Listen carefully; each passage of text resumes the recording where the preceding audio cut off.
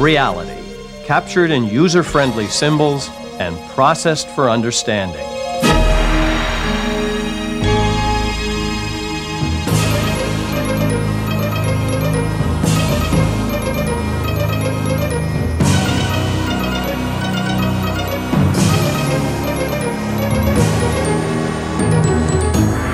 The Idea Channel. The main problem with economics is that most people really don't know what they're talking about as far as economics goes. As a private citizen, I guess I'm ashamed to tell you that I have very little knowledge of the economists or the economy of the United States.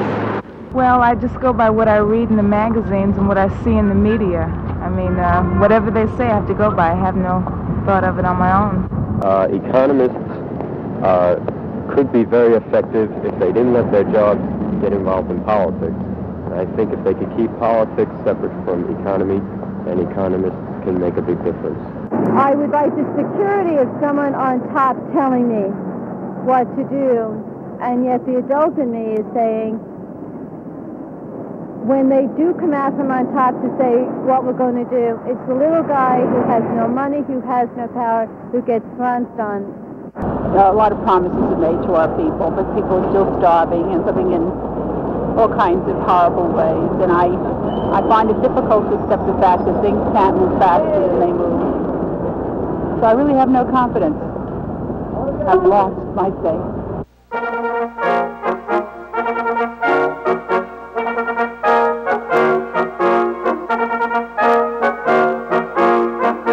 I'm Marina Whitman.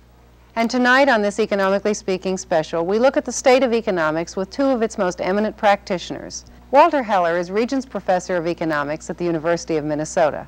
He served as chairman of the Council of Economic Advisors under President Kennedy and acted as advisor to President Johnson. A widely published author, Professor Heller contributes regularly to both the Wall Street Journal and Time magazine. Milton Friedman is Professor of Economics at the University of Chicago and a senior research fellow at the Hoover Institution at Stanford University. He was awarded the Nobel Prize in Economics in 1976. Professor Friedman is the author of more than 20 books and writes a regular column in Newsweek. Although he has never accepted a full-time government position, he has served as an advisor to many political figures, including Richard Nixon and Ronald Reagan.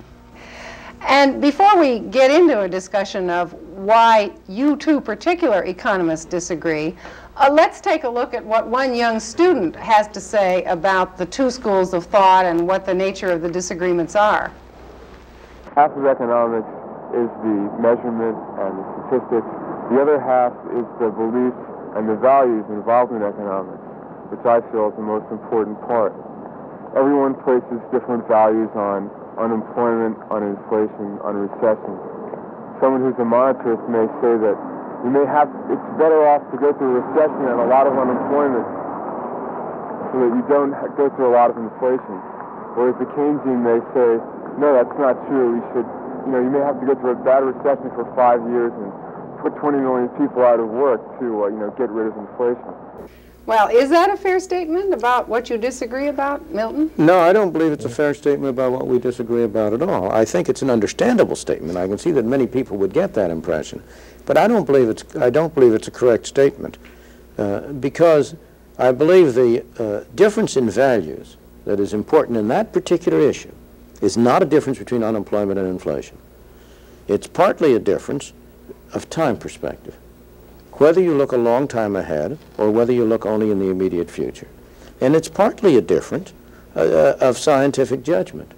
Those of us like myself who believe that it is urgent to follow policies which will slow down inflation, even though a side effect of those policies will be a higher level of unemployment temporarily, believe that if you don't follow that policy, the end result will be even worse. You'll get more unemployment. We believe, and again, maybe we're wrong, but this is a factual judgment, a scientific judgment, not a value judgment. The only choice this country faces at the moment, given the past mistakes, is between having higher unemployment while slowing down inflation or having still higher unemployment while increasing inflation. That unfortunately, there isn't a good choice ahead. That once you've gotten the economy sick, there's no way you can immediately emerge into a healthy state. And I would say that the major differences among those of us who argue for a steady policy of restraint, not a sudden shock, but a steady policy of restraint, and those who argue for continued stimulation, is either in the time perspective or in the scientific judgment about the consequences. But not in the values. Walter, how do you feel about that? Differently, of course. Let me say two things, first of all.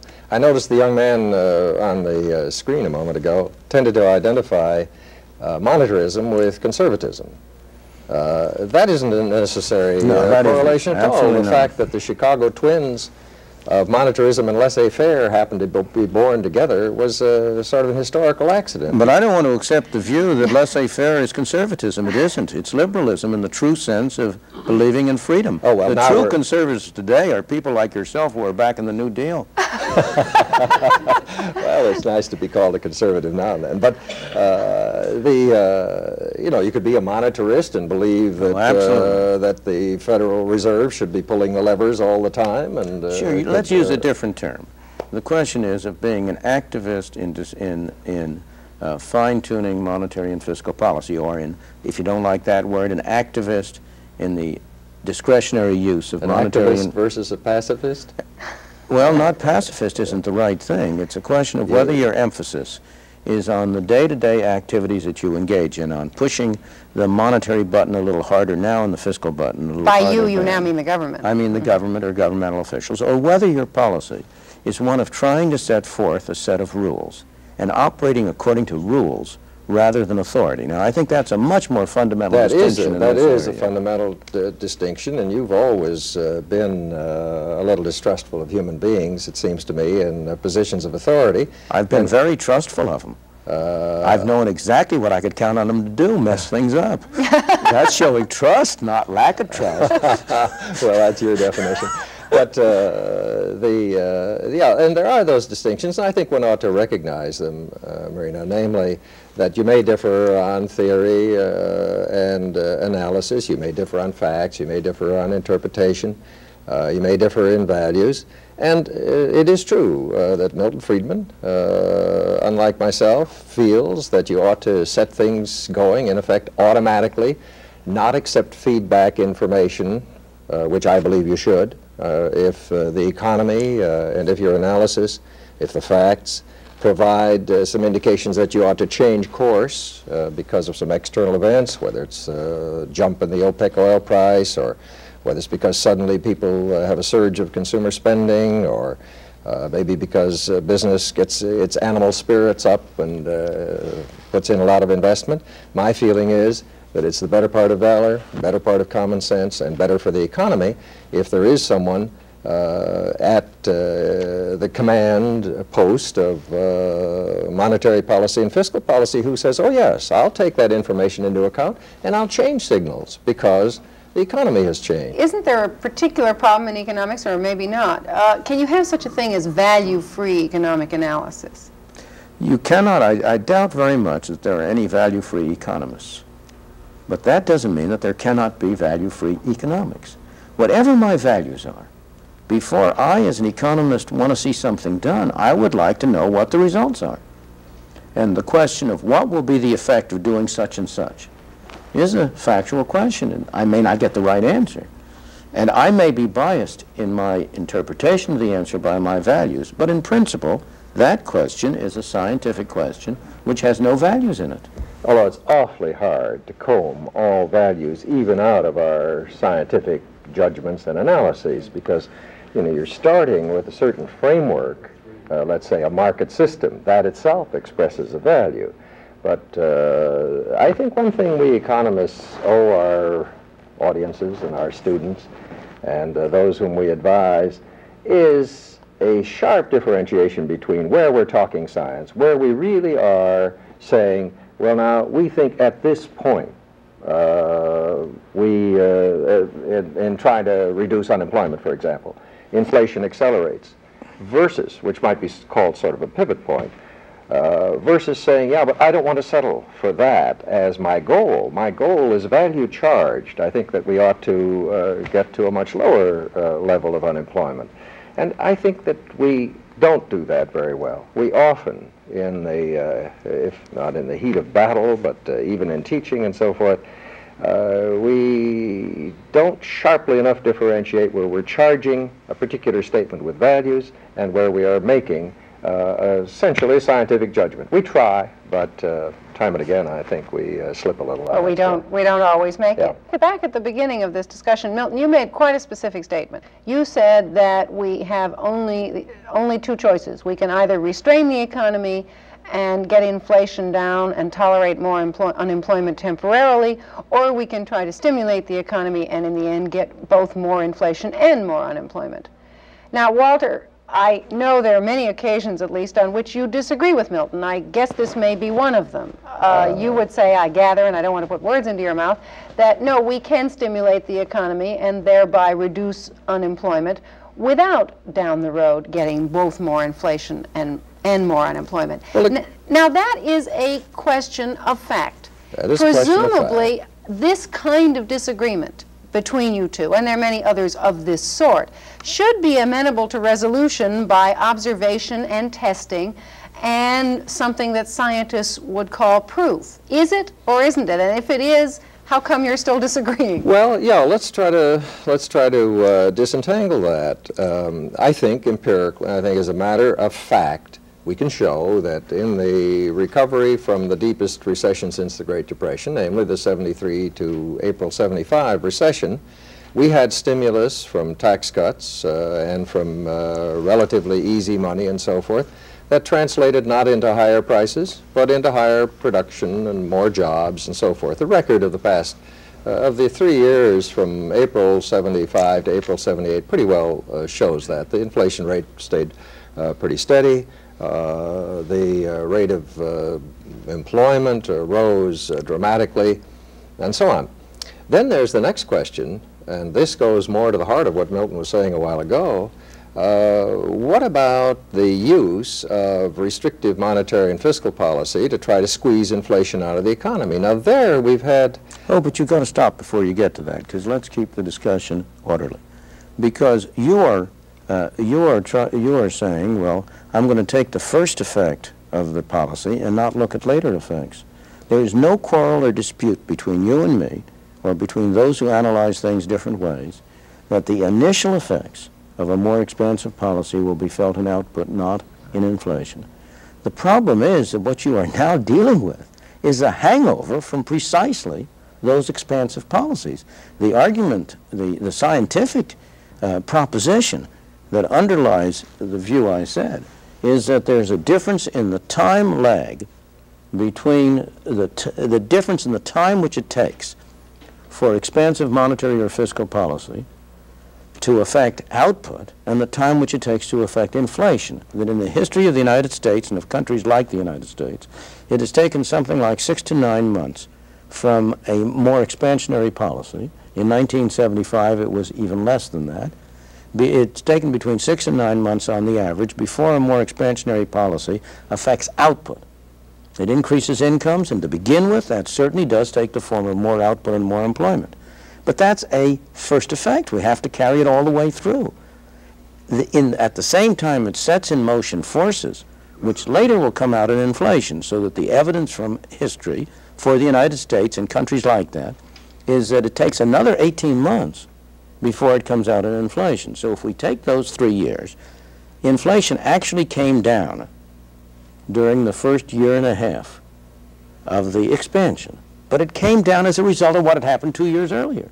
The very monetary restraints that had produced the severe recession had a carryover, and they enabled you for an interim period of a year and a half to have both increasing employment and reduced inflation. But then, beginning in the fall of 76, December 76, you started to get the delayed effects of the more expansionary policies. Now again, if we turn to the other side, which you were going to, of using restrained policy, you will agree that you'll also have those different effects. Well, this is a place, Marina, where we really do read the evidence differently, and I think our audience should be very much aware of it. What has happened in these 3 years, actually, from 75 to 78, was that we still had a policy with a great deal of slack in it, a lot of unemployment, a lot of unused capacity. You mean an economy with a lot of slack in it? Yeah, that's right. And inflation got stuck. Inflation got stuck right around the 5 to 6% level. It didn't get stuck at all. Inflation fell, dropped. It dropped, Milton, now just a darn minute, as the expression goes. In 1974, 75, we had ferocious double-digit inflation, touched off by a 400% jump in the oil price and a 40% jump in food prices in 2.5 years. And, you can't explain inflation by a rise in prices. Inflation is a rise in prices. Non-food and non-fuel commodity prices up 100%. We took off wage and price controls, so we had a pop-up effect after the controls came off. And we had a devaluation of the dollar of about 20%, which raised import prices. Now, almost all of those forces that led to the double-digit inflation of that period are outside the essential control or realm or influence of fiscal policy and monetary policy. You can say, well, if you didn't have the quantity of money to validate those price increases, you wouldn't have had the price increases. No, but you would have had a depression. I really think this discussion so far has established a couple of things, and one is that two leading economists really do interpret the evidence differently, and second is that there is no general and commonly agreed theory of what causes inflation. Oh, I don't believe that's right. Go slowly. We do interpret the evidence differently, but there is an accepted agreement about what ultimately causes inflation. There's no agreement. Notice the word ultimately. Right. Now we really ought to look at that a little more closely, because that is rather fundamental to the whole question of what you use by way of instruments to try to cure inflation. But go to that question. There is no disagreement among economists about this proposition, and I think Walter will agree, that you cannot get a long continued inflation without a rapid growth in the quantity of money. Without a, let me not say rapid, without a roughly correspondingly, not precise, but a roughly correspondingly rapid growth in the quantity of money. Yeah, and then you have to move to the question of... But you would agree with that. Yeah, I agree with that. I agree with the doctrine of original sin. I don't think we can go back to the Garden of Eden. This is not the doctrine of original sin, because the fact is that a very large fraction of non-economists do not believe in it, do not understand it, and that while economists always express agreement with it, when it comes to actual policy conclusions, they often act as if they didn't. But Milton, the reason that the layman does not accept it and does not agree with it is a perfectly good one, because in the real world, that's not the way things work. What happens is you have certain institutional changes, things get into the warp and woof of the economy. Let's take the wage price or price-wage spiral. Let's take OPEC oil prices. That's, that cartel, which has lasted far longer than Milton Friedman thought it would, is a fact of life. Now you can say, well, but we'll just slow down the rate of increase in the money supply, and those things will all take care of themselves in the long run. But here I am a Keynesian. In the long run, we are all dead. So what Those things you're are saying, mostly Walter, upstream from So what you're saying, policy. I gather, is that you would agree with Milton's statement as he made it, but you would also argue, and I think this is the big difference between you here, that you can get causes of inflation initially which are something other than printing too much money. That is not only you can get causes of higher prices. Well, and let's just lay it out this way. Causes that monetary policy simply can't ignore. When there are 2 or 3 bad crop years, there isn't really very much that the Federal Reserve can do about the weather in the Great Plains. I know we certainly have not exhausted this argument, but I would like to move on, because I don't want people to have the idea that there's only disagreements among economists, and talk a little bit about the areas in which economists do agree, which are also very important, and I think I'd like to have from the two of you what you think the important areas or the nature of the important agreement among economists is. Well, of course, Milton and I have both dealt with this question, and we agree that, surprisingly enough, given our discussion up to this point, that there are more areas of agreement than disagreement. Milton and I were in an encounter about a decade ago, in a debate in New York at the Salomon Brothers lecture at New York University. And I recall so vividly, and I think it's being somewhat duplicated tonight, I recall so vividly, Milton, when we were in front of that large audience down at NYU and talking about monetary and fiscal policy, about unemployment, about inflation, about growth. We were, we were at swords points. We were at each other's throats. Those are the great questions of what we in our jargon call macroeconomics. And then afterwards, we repaired to the 21 Club with a small percentage of the audience. I guess we had 60 or 70 people. It was just a question and answer session. And almost all the questions were about such things as, well, the structural or microeconomic questions, questions of the marketplace, like what do you think about antitrust policy? What about protectionism? What about negative income taxes? What about tax exemption of municipal securities? And in almost every case, one or the other of us said so-and-so, and then the other one would say, I agree, much to the puzzlement and amazement of our audience. And at the end of the evening, I remember, Milton, you turned to me and you said, well, Walter, tonight we showed them that economics is a discipline after all. Well, I say that by way of saying that on questions of government regulation, on questions of antitrust, on questions of tariffs, and so forth, there's a tremendously wide area of agreement, even on some of these questions that we've been seemingly disagreeing on in the macro end of the field. We do have a certain disciplinary base that on which we agree.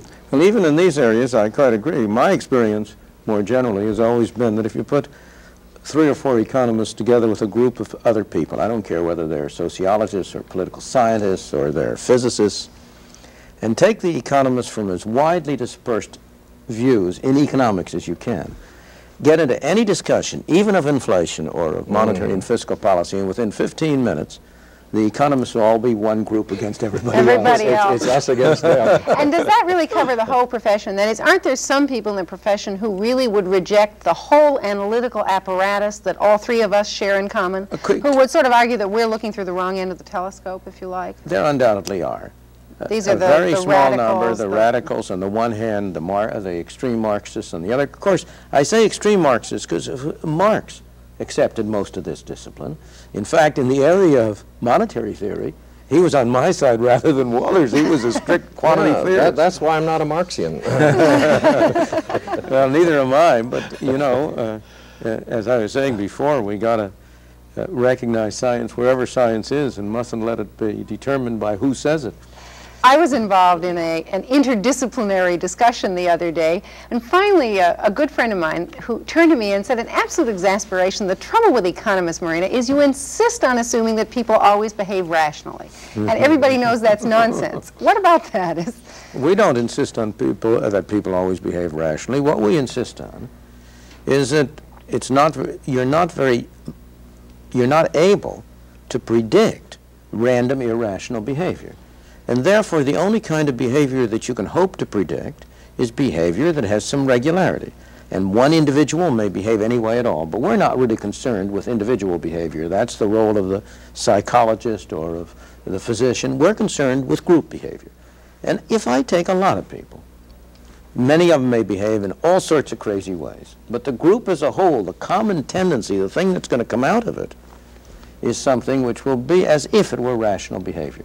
I think Milton's a little bit overstated our case. We have an a great deal more difficulty isolating the impact of a particular move, private or public, on the course of the economy.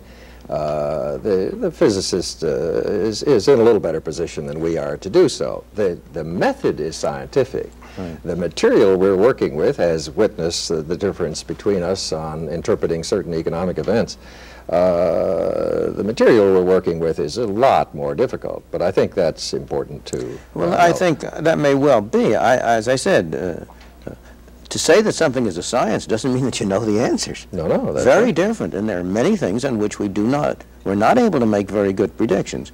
But on the question that Marina raised, we can only hope to have some success at predictions insofar as we are able to find a systematic pattern expressed in the average behavior of groups of people, each of whom separately may behave in a very erratic and unpredictable way. Yeah, we are saved by the law of large numbers, there's no question. The public has lost some of its faith in economists in recent years, but there are some very useful things that economists can do. Let's see what Wall Street economist Larry Kudlow has to say about that. Economists have, in the past decade or so, promised too much, and thus the higher the expectation, the greater the disappointment when we can't deliver on promises that oughtn't to have been made in the first place. But I do think economists can play a very useful role in, first of all, decomposing problems into specific areas that can be understood, and second of all, we can predict trends in markets, whether it's labor markets or product markets or financial markets. We can predict trends. And third of all, I think we can offer government policymakers a useful framework of analysis with some accompanying prescription to deal with problems. Yes, I think there's a terrific contribution that can be made in this area. Would you, Milton and Walter, agree with that particular list of the useful functions economists can perform? Well, I'd say, first of all, it's rather limited, but basically, if he says that economists are useful in explaining options, in explaining the costs and benefits of different options, of quantifying for the policymaker in business or in government what's involved in a particular change in policy, yes, I would agree with that. The problem of policy is twofold. One is, what do you want to accomplish? And the second is, how do you accomplish it? Economists have very little to say about what you want to accomplish. That is the question of values. That's where the philosopher, everybody is an expert. But and it's a job for the much maligned political process in a democracy, isn't it? To decide what it is you want to accomplish. It certainly is. But where economists can make a special contribution is not in telling you what you want to accomplish, but how to accomplish it, or how not to accomplish it. Yeah, there is no doubt that people... Excuse me, Milton, but sure. A point on which, again, I think you and I agree. For example, if the body politic feels, as one of your mentors, Henry Simons, put it, that the present distribution of income is distinctly evil and unlovely, that's not a judgment we should make. But if they tell us it's distinctly evil and unlovely, and they want to correct it, presumably the economist can help them, can help the policymaker find a way out. Well, let's take a very much simpler matter. If you want to know how to solve the problems of shortages and lack of availability of oil and gas, we can sure tell them that the way to do it is not to have a set of price ceilings and arbitrary allocations, not to set up a 10,000-man Department of Energy. Now, you may still want to set it up for other reasons, but it won't achieve that objective. We can't say you shouldn't set up the Department of Energy. What we can say is, if you insist on holding down the prices, fixing the prices of all kinds of gasoline, unleaded, leaded, whatnot, you are going to get yourselves into trouble. You're going to have certain predictable effects. As long as we're on examples, let's take an even simpler one. Let's take the minimum wage. Yeah, minimum wage is an excellent one. As a human being, you know, I might feel it's terrible to pay somebody less than $2.90 an hour, you know. But as an economist, and I don't want to say economists aren't human beings, but as an economist, I would have to say, and Milton and I would agree, that if you increase the minimum wage from $2.65 to $2.90, this will cause so and so much inflation, so maybe, you know, 0.2, 0.3 on the cost of living index. And so much unemployment, too, I More suspect. important, so much unemployment. So you're saying, I think the economists can certainly do two things. One, they can help define the issues or break down a problem into parts which can be managed analytically, and they can define the trade-offs, or what economists sometimes call the opportunity costs. And they can set up the options. You know, we've been talking about what economists can do, but let's get to the bottom line. Do you think that, say, over the past decade or any time period you want to pick, what economists have done and what economists have advised and the advice that's been carried out has helped or hurt the American economy? Well, the problem with that is the difficulty of distinguishing between what they've advised and what has in fact been done. I think there are two main problems as I see it in this. One is that I think economists, we have overpromised. We have professed to be able to do more than we could. By we, I don't mean each individual one among us, but the economics profession as a whole has given the public the impression that the problem of employment, of stability and so on had been solved, that we had fine, delicate tools by which we could push this button and push that button, and we could keep the economy on a steady keel. And I think that we are now reaping the harvest of that in the form of the extraordinarily difficult inflationary problem we follow, in the form of the reduced rate of real growth in the economy, real productivity growth. I think we have done a great deal of harm as a profession by overpromising. Well, on the other hand, we don't deserve all the blame we've gotten because of the fact that so often political considerations have overridden economic advice. So you're really saying, I think, that the attempts, if you like, to fine-tune the economy actually made the relationship among inflation and growth and unemployment deteriorate over the last 10 or 20 years. I bet those are fighting words to Walter, and I'd like to know what he has to say about that. First of all, fine-tune is a fighting word because we were very much misinterpreted in the mid-60s as being fine-tuners. Maybe we are by Milton's definition. But you were fine-tuners. What are you kidding yourselves? The concept that, you know, we were sitting there at a console where we felt we could control every little movement in the economy is quite wrong. No one ever had that conception. All you have to do is read the reports of the Council of Economic Advisors to see that that was exactly the conception which you had. Not every minute. You didn't do it day by day. We'll just have to agree to disagree on that, Milton. Let me just pursue one sort of point that you've been stressing. We should take the long perspective, not just the short one. All right, let's take the long perspective. Let's look at the pre-war and post-war period. Pre-war period, the world of the 30s, very much in chaos, 19% average unemployment in the United States for a 10-year period. Post-war period, vastly lower levels of unemployment, much more rapid growth. In other words, a world that operated at much more than, at a much higher percentage of its potential. Now, among the major variables was that before the war, we had very little of the, what shall we say, modern economic management. And after the war, the role of the economists was much greater. In that long-run perspective, the combination of activism, which is the word you want to use, Keynesianism perhaps that I want to use, and the role of that in governmental policy has the correlation is unquestionable. Yes, I was going to ask you that, Walter. You said in your Friedman-Heller debate, if I can call it that, of 10 years ago, that there is a strong correlation historically between the use of activist monetary and fiscal policy and a high employment and relatively stable economy. Do you still, after all that's happened between 68 and 78, do you still agree with that, or would you modify it in any way? Well, first of all, let's start with 48 to 78, and of course I have to agree. Now, when we talk about the instabilities of the 70s, I'm not about to fold my tent and say economists are responsible for that instability, and economists know nothing about how to cope with it, not at all. Do economists bear some responsibility? Do economists have an easy answer?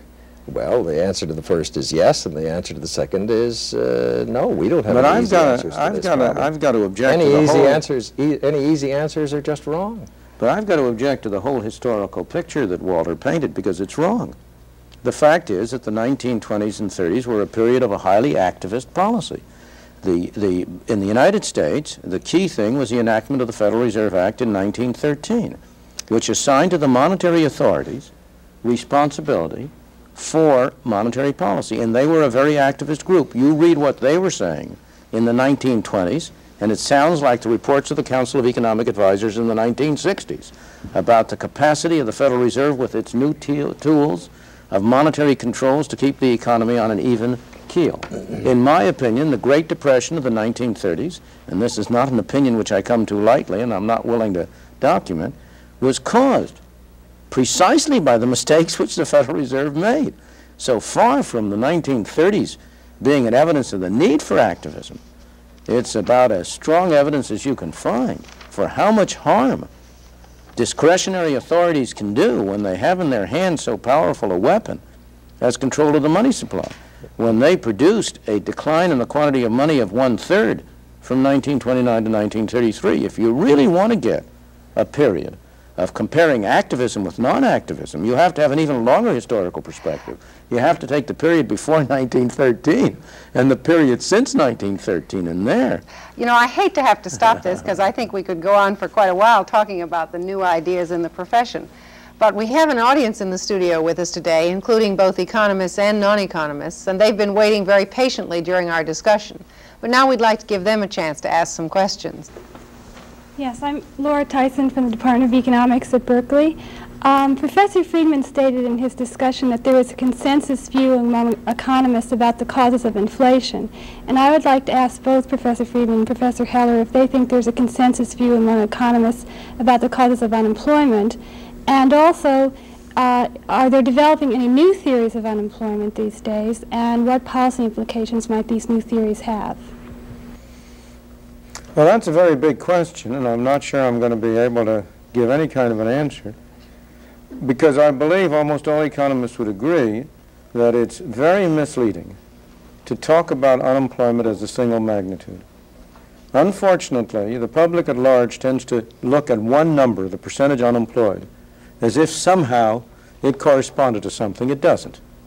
It makes an enormous amount of difference whether the person who is regarded as unemployed is a college student who is trying to get a part-time job and can't get it, or is the head of a family in which he's a main breadwinner. Talking about the unemployment numbers, I think it's worth another moment to recognize that in some ways the present unemployment, the official unemployment statistic, may overstate unemployment. In other ways, it drastically understates it. It doesn't include the people who have dropped out of the labor market, the dropouts, the discouraged workers who are simply not counted. It doesn't include the 3.5 million part-time workers who are looking for full-time work. In other words, it does not define the whole reservoir of unemployed labor, looked at just as an economic concept. But of course, when you get down to proximate policy, that is, what do you do about unemployment? What do you do about inflation?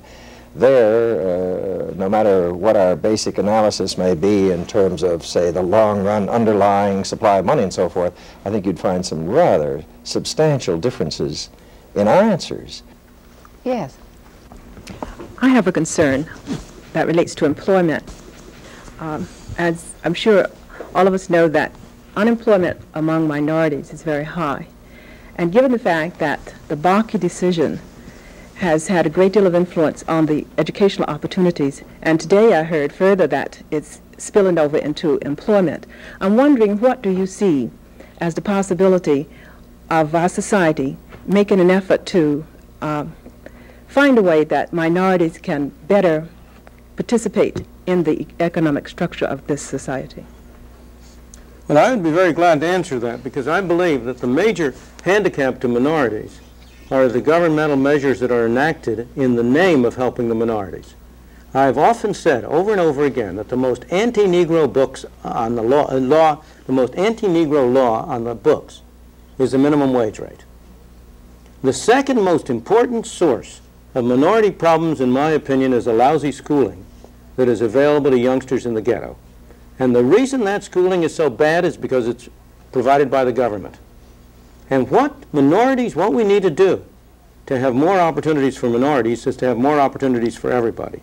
To give minorities the same ability to control their own lives that we give to other groups. I believe that if you really wanted to do something to promote the welfare of minorities, the most effective single thing one could do, if you could get it by the school teachers, is a voucher system for schooling. That would provide minorities with an opportunity to have the same kind of control and choice over the schooling of their children as most of us are able to do. That's where the fundamental problem, I think, starts. Because what happens is we give them a double whammy. We first provide them with lousy schooling, and then when they get out of that school, we say, but you can't go to work unless you are sufficiently skilled to be worth the minimum wage that's allowed to be paid, and that handicaps them doubly. I could go on, but I'm trying to suggest that you must look beyond the stated objectives of measures. Things which are enacted in the name of helping minorities often hurt the minorities. And we have to look at the actual effect of those policies and not the supposed effect. Well, on this point, I just have to disagree with the fundamental thrust of what Milton Friedman has just said. Because while you can point to some cases where government regulations may interfere with hiring of minorities, particularly hiring of minorities at miserable wages, on the other hand, you can point to a great deal of progress that has been made, not nearly enough, but an immense amount of progress that's been made in the opportunities that have opened to minorities and in the jobs that minorities now hold in terms of their, as I say, their job opportunities and the actual numbers. You still have this incredible youth unemployment level among non-whites. It's what, 34, 35%? That's a terrible blot on the American escutcheon. That has something to do with the minimum wage, but by no means everything. What you need is a full opportunity economy. You need high employment. That is the best solvent. Because the minorities, by and large, not entirely, are the last to be hired and the first to be fired. And unless we maintain, even if we don't accomplish our full anti-inflation objectives, unless we maintain a high level of employment and opportunity, the minorities are going to suffer. I think the proof of the pudding is in the eating, and I think the eating is very clear, as you were quite properly saying. I think you want to beware of this kind of advice so far as the minorities are concerned. I don't want to have any misunderstanding. I welcome the Bakke decision, except I think it didn't go far enough. I think that any program by government which specifically labels certain groups as getting preferential status is going to hurt those groups and not help them. Because what it means is that it establishes an official imprimatur on the idea that that group is inferior and needs special advantages. I think that what we want is not legislation for groups, but legislation for individuals. That every individual ought to have equal opportunity regardless of his color, regardless of his religion, regardless of anything else, but not in terms of his group characteristics. Before we go on to the next question, yes, would you identify yourself before you follow up? I am Doris Holmes from the College of Alameda. Doris Holmes from the College of Alameda, that's in Oakland area. I have one question for you, Dr. Friedman. Given the past history whereby people did not permit minorities to have a fair share in the educational structure nor the job market, what makes you so sure or so certain that we've had a complete change of heart and this will happen? We have not had a complete change of heart. That's my whole point. Well, how my can whole you... point is that if you haven't had a complete change of heart, these same measures, which are enacted in the name of helping the minorities, are going to be employed by the people who haven't had a change of heart to prevent their having the effects that they claim they have. And that what we need is not a situation in which you depend on majority views in favor of minorities, but in which you don't prevent that minority among us who believes that people ought to be treated as people from doing what we think right, from choosing the best people. What I'm saying to you is do not depend on the vote of a majority to give you special privilege. Because that way, what about you equal set privileges? up a class. You ought to have equal rights, but equal rights is not special privilege. Equal rights is not the same as saying that 10% of all people hired have to be of a certain color. It's not the same as saying that there should be quotas. That isn't equal privilege for individuals, not at all. And the people who are going to be hurt by that most are the ablest among the minorities. They are the ones who are going to be hurt. Human progress has invariably come from the ablest among groups being able to move up and help the rest of their fellows get up, not by pushing everybody up from the bottom. I will cease by saying that I must say that I disagree with you. Thank you. Fine. Yes. Barbara Vaughn with Resolve Center for Environmental Conflict Resolution. Professor Friedman, you said that an economist's job should not be to define society's goals, but rather to tell us how those goals can be reached, and that furthermore they can explain the trade-offs that are involved in those various policies. But do you think that economists really can explain the trade-offs and the costs and benefits of various policies when environmental damages, aesthetics, civil liberties, or the values of future generations might be involved? Well, if they can't, who can? Is there somebody else who can? Well, many of these questions do not admit of any good answer. Obviously, there are many questions we don't have answers for. But the question is there some other discipline that can offer answers to this? Are these really things that people can pull out of the air? In some cases, a person who studies the issues will be able to tell you something about what evidence there is about such effects. In many cases, he may not be able to tell you anything because there's no way of knowing. But the issues are no different than they are in any other area. Let's take a specific example. You say you're with the Environmental Council? No, it's Resolve. It's Center for Environmental Conflict Resolution. It's a mutual organization. Well, all right, but take the environmental problem. Pollution, for example. What does pollution do? It dirties the air and water. It has impacts on health. And it occasionally causes people to die.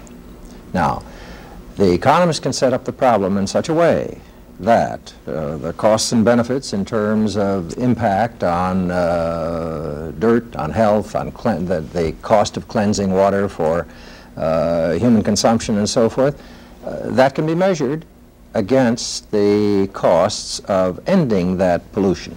Now, when it comes to putting a value, and I think this may in part lie behind your question, when it comes to putting a value on human life, that is kind of an infinite that's extremely difficult for anyone. But in setting up the problem, Milton is quite right. The Economist has a framework for doing it.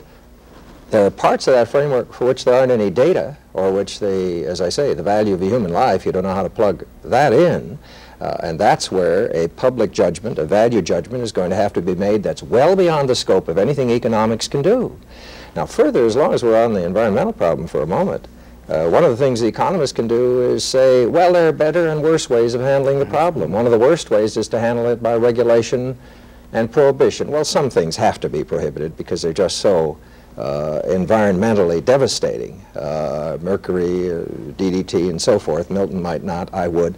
But by and large, we would both feel, and I think I can speak with some confidence for both of us, that you're much better off using the marketplace here and saying, well, you know about what you want by way of air quality or water quality, and then put a tax on the emissions into the air that would provide an incentive through the private profit motive to get people to pollute less. Make pollution expensive, make depollution profitable, and you'll be able to do it through the market system rather than a congeries of regulations that result in essentially uneconomic solutions to the problem. Walter, that's one of the examples of where economists really very much agree. Can I add one thing? Using prices rather than regulations. Can I add one thing to this statement of Walter's, which I think all three of us agree with, and I think most of our profession would too, and that is, you say that economists recoil, and I think each of us individually does, from placing a value on human life. But the fact is, society is constantly, implicitly placing values on human lives. And I think one of the duties of the economist is, that's right, one of the duties of the economist is at times to force people to make these valuations explicit. Maybe that's why we're called the dismal science, because we really do, in the process of setting up a framework for decision making, saying, okay, this is the kind of valuation you have to confront, however difficult you may find it, because you're doing it implicitly anyway, and maybe the results that you get when you do it implicitly aren't the best ones, aren't the ones that society really wants to see. Yes? My name's Sam Swift. I'm a lawyer rather than an economist. There's been, I think, some agreement between the two of you that the public sort of distrusts economists. At the risk of putting myself in the school of the fringe schools that you mentioned before, I might suggest that maybe it's the public who distrusts the economy and the economists who defend it rather than distrusting the economists themselves. Isn't it true that the historical experience of the cyclical crises that we've had with unemployment and inflation suggest that whether it's a question of fine-tuning the economy and trying to level out those booms and bust periods, or a question of, as Mr. Friedman would suggest, of just sort of letting the economy run its course through those cycles, that you two gentlemen would basically agree that those crises, those periods of recession leading into depression and periods of boom which result in inflation, are inevitable cycles of the system, and not something that either one of you think very much can be done about, and therefore you as economists from your various schools have really very little to offer in solution to those problems. I don't believe that's right at all. Milton, here's where you and I can agree. Here's our discipline. Both jump on your questioner. We'll both jump on them, because the problem with your discussion is to talk of those cycles of recession and inflation as if one was a duplicate of the other, as if there was only one kind. It makes all the difference in the world whether you have a recession or a depression like 1929 to 33, which is a catastrophe by anybody's name, or whether you have a mild recession like that of, let's say, 69 to 70, or whether you have a more severe, but still by comparison with 29 to 33, milder recession like that of 74 to 5.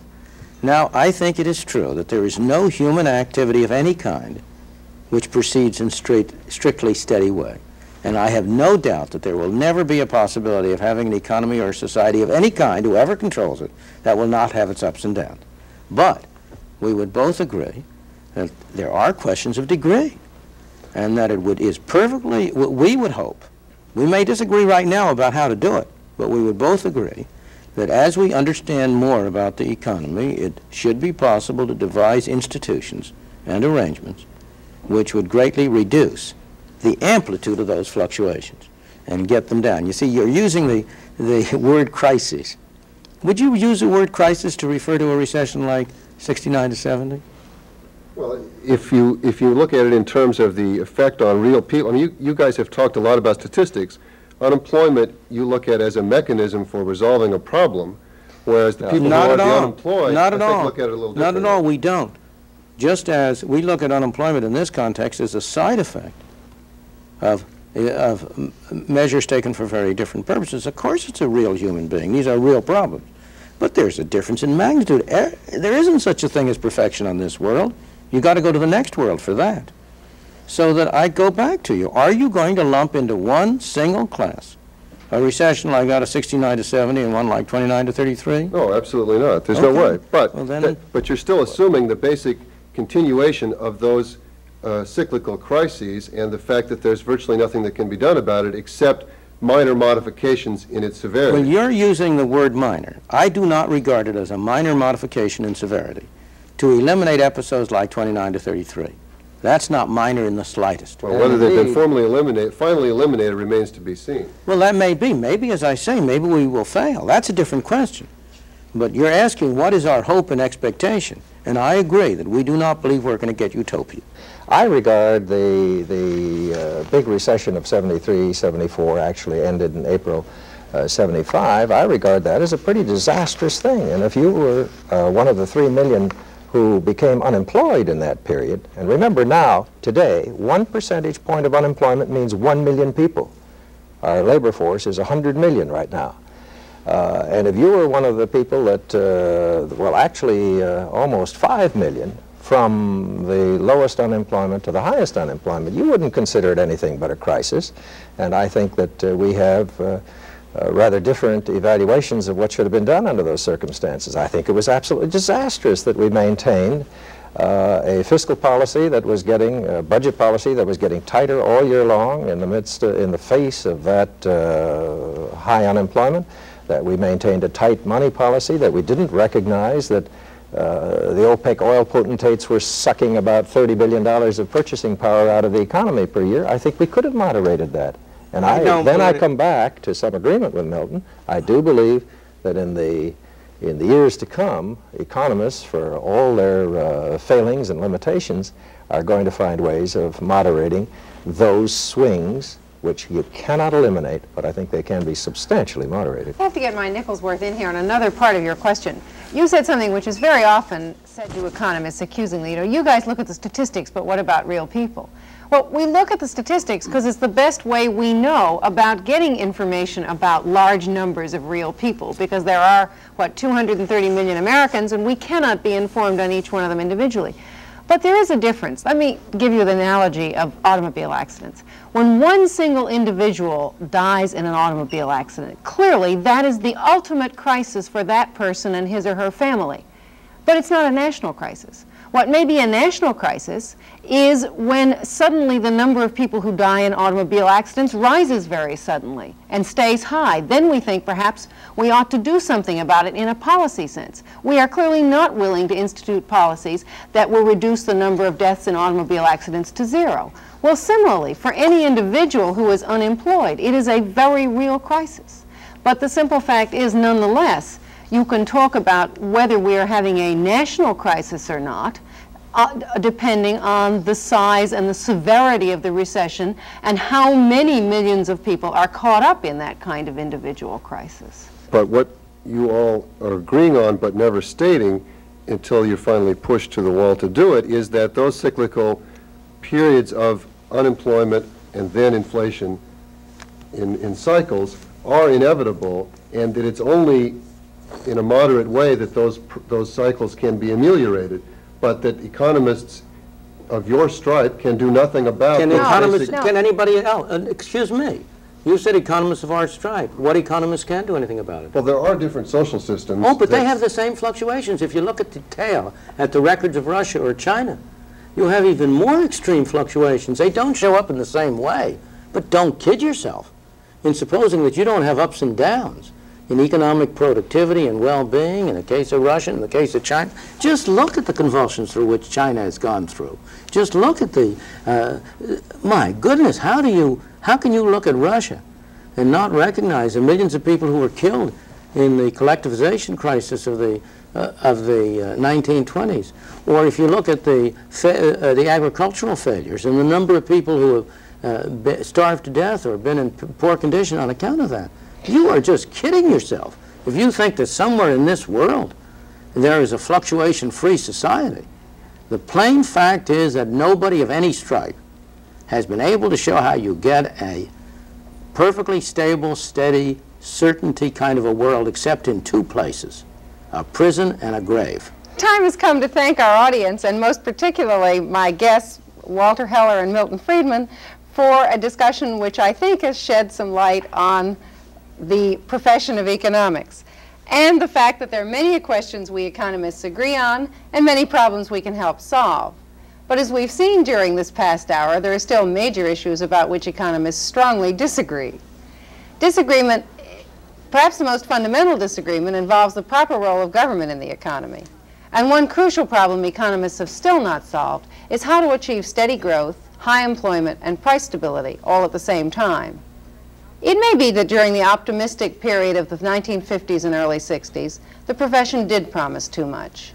The dream of prosperity for everyone has proved to be very elusive in the real world. But to write off economics as a failure because it hasn't solved the problem of stagflation would be like dismissing modern medicine because it has not yet found a cure for cancer. The economic shocks of the 1970s have pushed economists into the limelight. They also sent the profession into a turmoil and destroyed the old consensus, making room for new ideas and new approaches. Perhaps we'll soon see the emergence of some new grand synthesis that will reconcile the factions now at odds with each other. But given the complexities and unpredictability of human nature, it seems unlikely that economists will run out of problems to wrestle with. And given the important role of values in determining economic opinion, it seems even more unlikely that economists will ever stop disagreeing. I'm Marina Whitman. Good night.